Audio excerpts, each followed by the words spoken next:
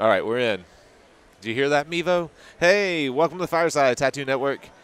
We are we're on the final stretch of the Evergreen Tattoo Invitational. My name is Jake. This is Nate Laff of REV23. We're going to talk about where that name came from. I already know. Okay. But they don't know. They don't know. It's not a very interesting story, really. But well, it's kind of interesting because you. So whenever I was first introduced to you, it was Tattoo Management Studio, yes. right? Which makes a lot more sense with the industry. Yeah. But then you just pulled a U-turn and went full on REV23. REV23. So REV23 was like a domain name you already owned or something. Yeah, right? it was a band that I was in back in the early 20s. That's awesome. I was the lead guitarist for a metal band in Denver, Colorado.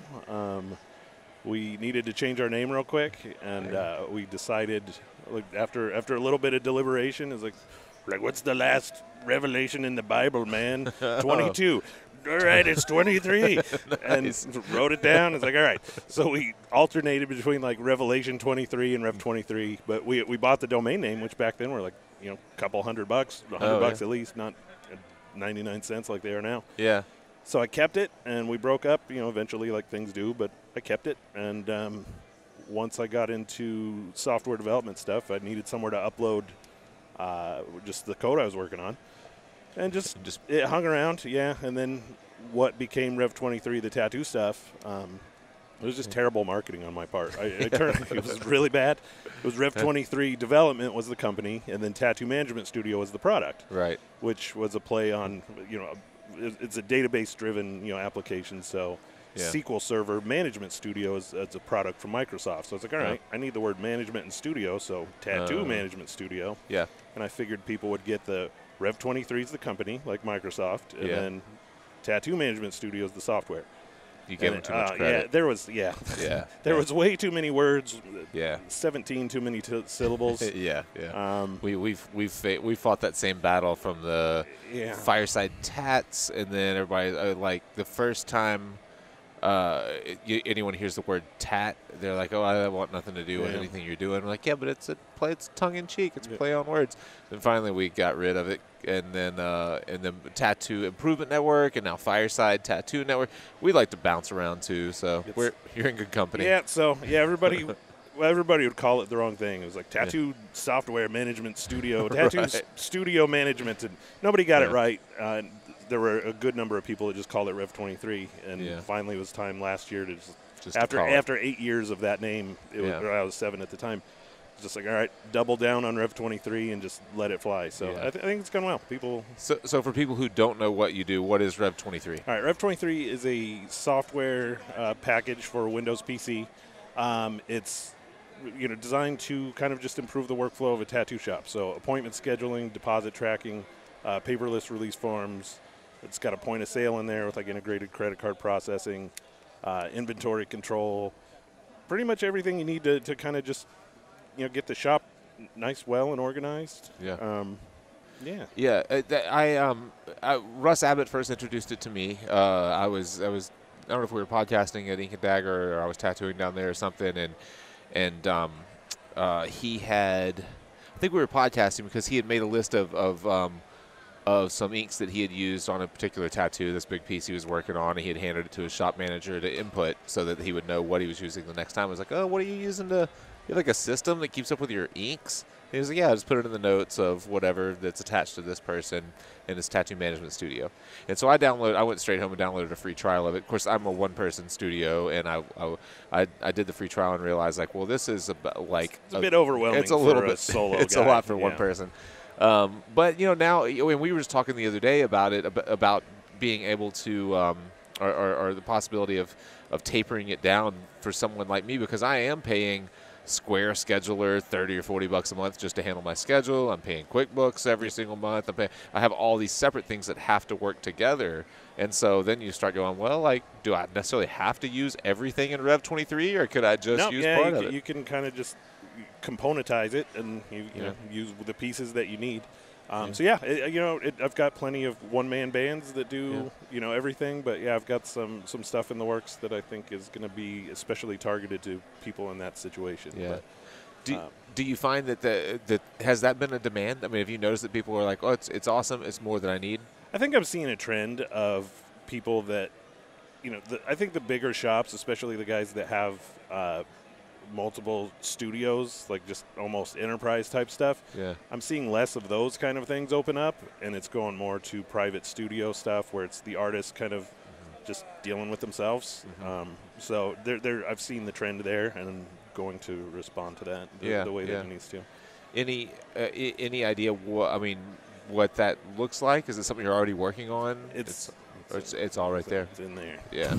Yeah. I know it's got to happen, and that's the plan. I'm working on a new version of REV23 desktop, which is the PC version of the software, and that was kind of one of the other reasons we did it.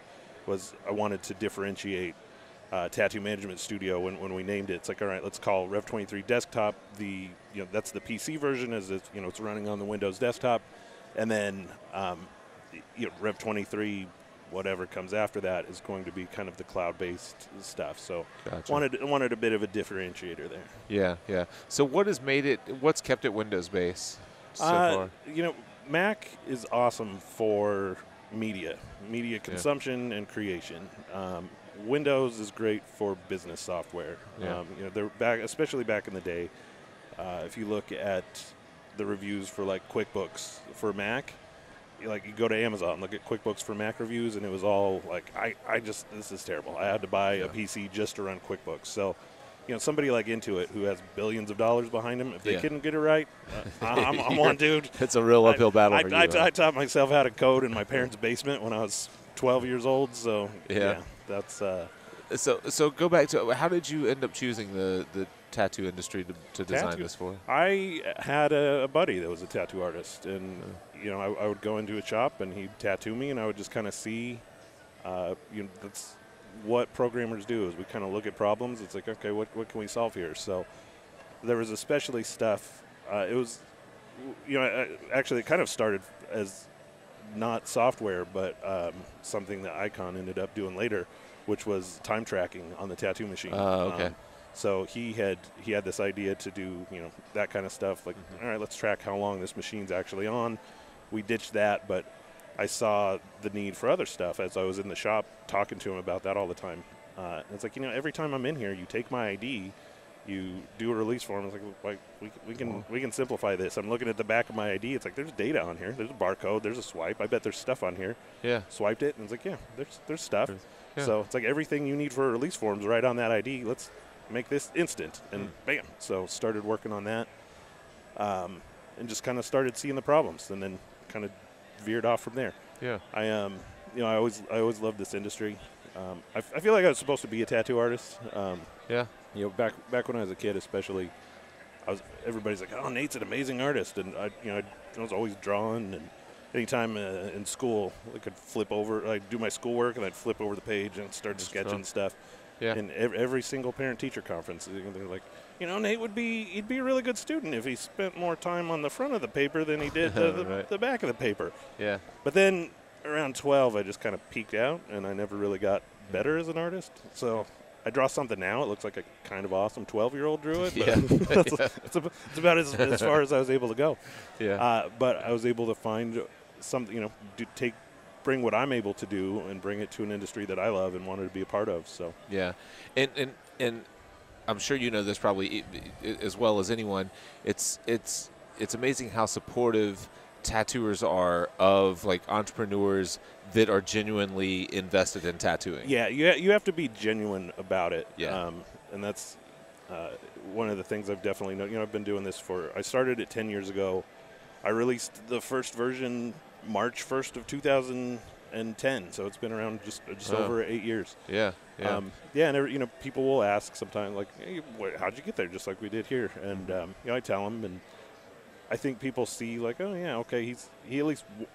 I'm not in this for the money. Let's put it that way. Like, yeah, right. It's REV23 is a passion of love over the dollars. So yeah, and it's it obviously is working because I can't tell you how many people I've heard. Well, we just had Tommy Altman on yesterday, and he gave you guys a shout out about how we were talking about We actually talked a little bit about Brandon Williams went and helped them out a little bit, and he mentioned how much REV23 did to help his business.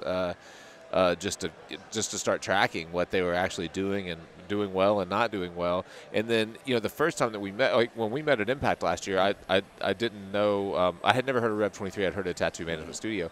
And then I see, people were asking for photo ops and stuff like that. And I saw him walk up to you asking for photo ops, and I'm like, I don't know that guy. Who is he? They're like, oh, he developed our software. I was like, what?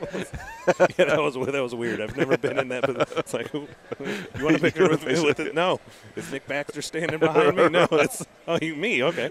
Yeah, that was a little weird. But look at that. That's pretty impressive that they're like, oh, God, like they thought enough of you. You're at a tattoo convention as a software developer, and people are like, you changed our whole shop. People still do. People ask me for photos in my booth quite often. Yeah. Okay. Yeah, that's awesome. I don't know why you wouldn't want a picture with this face, but sure, yeah. Yeah. Well, what do you see, if anything? I mean, is the future just kind of continuing to recognize the incremental changes that need to be made to it? Do you see it? Do you have any goals of like taking over the tattoo industry from a technology standpoint? That's the plan. Yeah, a lot of a lot of the stuff that's out there. If you start getting on the Google machine and type in tattoo management software or whatever, or tattoo studio software, what you're going to find is salon software. And they take salon software, they change the logo, they change the name, and they slap it up there. And it's I really don't like that as just a person who respects this industry. And I think a lot of people don't know that that's the case. I think once they realize, like, wait, my software that I use now is salon software, and I think they'd start to recognize it once they look for the clues. Yeah. But what would be a couple of big differences in salon software and REV23? So release forms is one. A salon doesn't have any concept of release forms. They don't have any concept of deposits. There's no real differentiator in like how commissions are done. Like I do a lot of advanced commission tracking where if they've got a big shop, they can do like people call them sliding scale commissions. Where you do $0 to $2,000, you get 55%. You go above $2,000, you get 60%. So it does a lot of incentive-based stuff like that. Gotcha. So it's very just industry-specific stuff, especially in the inventory tracking of like jewelry. Like I get very specific on the piercing side. Oh, okay. Okay. Yeah, that was something I hadn't even thought of because I was dealing with piercing. One thing that that I've heard people say when they're talking about you is that how you're able to, or you're willing to like to tweak something in one way or another. Like your customer service is really top notch because you work with almost everyone individually. Is that something you can continue to do going forward? Yeah. What I do, I don't make really super specific changes to the software. Like I have to kind of vet it as far as, okay, somebody wants this.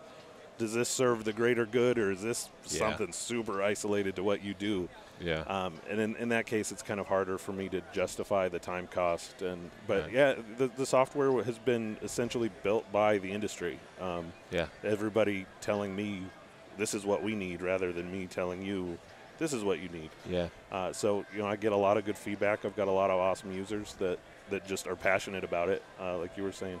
Yeah. That just want to see it as the best that it can be, and that's what I'm always striving to do. It's my baby. I started coding it about 10 years ago. Yeah.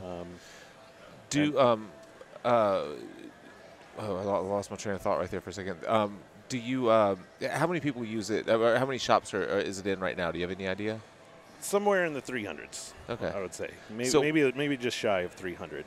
Some people come, some people go, and it's not like you said. It's not for everybody. Somebody will come find it and be like, yeah, okay, we'll try it out for a little bit, and they maybe do a subscription for a while. It's like, okay, this doesn't suit exactly what I need. Maybe they're a private studio. They're just one guy. Yeah. So so there's plenty of room. I mean, there's plenty of room to grow. Do you have any idea of how you might scale it if you do find that you go from 300 to 1,000? Yeah, or 5,000? Oh, yeah. No. What I really love about what I do is being able to talk to everybody. I kind of have a personal relationship with, and it's become somewhat difficult to track at this point. Yeah. Backtracking slightly, back in 2012, REV23 was acquired by Painful Pleasures. Oh, okay. I built this. I had a relationship with them because they had this running in 2 of their shops, and they wanted to help me build it the best that I could. I think what they really wanted was to see it not go away, because a lot of things have popped up in recent years, especially. I think as tattooing has really started to become part of popular culture in general. Of course, the vultures see it and it's like, oh, money. So they start sniffing it out. But, there's back to the genuine stuff. I think people can sniff the, it's like this is just some guy looking for money. Whereas I'm trying to make the industry better. So Painful Pleasures wanted that to not go away, because a lot of them do. They pop up and then it's like, oh, there's no money here, and they disappear. There's overhead. There's stuff that you've got to pay for that, cost money. Yeah. So to make sure it didn't disappear, they took REV23 as the company over. They kind of brought me into that company, which I love Painful Pleasures. Everybody there is awesome. Yeah. So they've been really good to me. Well, what size company are they? What are they? I don't know where they're at now. Actually, they're out in Hanover, Maryland. Okay. They're just industry supplier out there. They're less than 50. Okay. Yeah, they've got a gigantic warehouse though. It's quite impressive what they've got. Yeah. So are you still, as far as creative control and stuff like that, you're still making most of the decisions as far as how the software what happens within the program itself? Yeah, that's all still me just talking directly to my users. So back when they first got everything, it's like, let's try to streamline this as much as we can. They let me just kind of focus on the development side, and then the support, the tech support side went on to, we hired somebody to deal with that. Yeah. And unfortunately, somebody poached her from me at a party. Somebody said, what do you do? And she said, you told them, and they offered her a job that I couldn't match. Okay, we lost her. So it went back to me, but in the maybe 3 years that we had her, I really kind of missed the connection that I had with users. So it kind of was a blessing in disguise there, where I got to come back into the fold and start doing conventions and stuff again. Yeah. And really start connecting with people. So while it seemed like a good idea at the time to let me have a buffer, I never wanted to be the face of REV23. I'm kind of socially awkward. I don't know if we get along well. Yeah, I've noticed that. Yeah. It was not. I wasn't intended to be the salesperson for this ever. Yeah. I'm a software developer, and usually they lock guys like me in a dark room, and we don't see the light of day. But in this case, there's nobody that can do it like I can, and that has the passion for it like I do. So I go talk, and works out well. Yeah. So as of now, there's no plan to replace her. You're going to keep this role? No, go. Yeah, I kind of do email support only. Send me an email first, and then I respond. And if it's something where it's this is going to be easier for me to get on the phone, I hop on the phone and kind of start building connections that way. So but I try to funnel in as much as I can through email, because I've always got my phone, I've always got something, and it's like, oh yeah, all right, that's how you fix that, bam, go. Much faster than waiting for me to hop on the phone. Yeah. So if someone's interested in checking it out, do you do trials? Yeah, there's a 14-day free trial, which is a bit of an arbitrary number. Usually it's 30. Because like you said, sometimes you get in there and it's like, this is a little overwhelming for me. Like, I try to give them a timeline of like, this is how much I want you to try to learn as much as you can in this period, instead of I'll do a little bit here, a little bit here. I really try to focus in on like, look, take the time to learn it, so you can see how much it will automate your process. And then I feel like that's where it really clicks for them. Like, okay, this is going to work for me. So. Is there, maybe it already exists, but is there any chance of it going mobile, of being able to use a mobile app to do That's the plan. That's the plan going forward. Yep. That's obviously where this industry's headed. You come to a tattoo convention now, which back when I started, the iPhone didn't even exist when I first started writing the code for this thing. It was Windows kind of dominated, and that was about it. And then I released, and then right somewhere in middle development. That's when the iPhone came out. I was like, what is this thing? Right. And then suddenly, 99-cent apps kind of surged the market, and people were like, $1,000 for software. What do you? Because that's what it cost at the time was $9.99. Yeah. Like, 99 cents is what I'm used to paying for software for free. So that kind of was an interesting paradigm shift that I had to deal with. But yeah, mobile has taken over, and you walk around a tattoo convention now, and what do you see? You see the iPads. Yeah.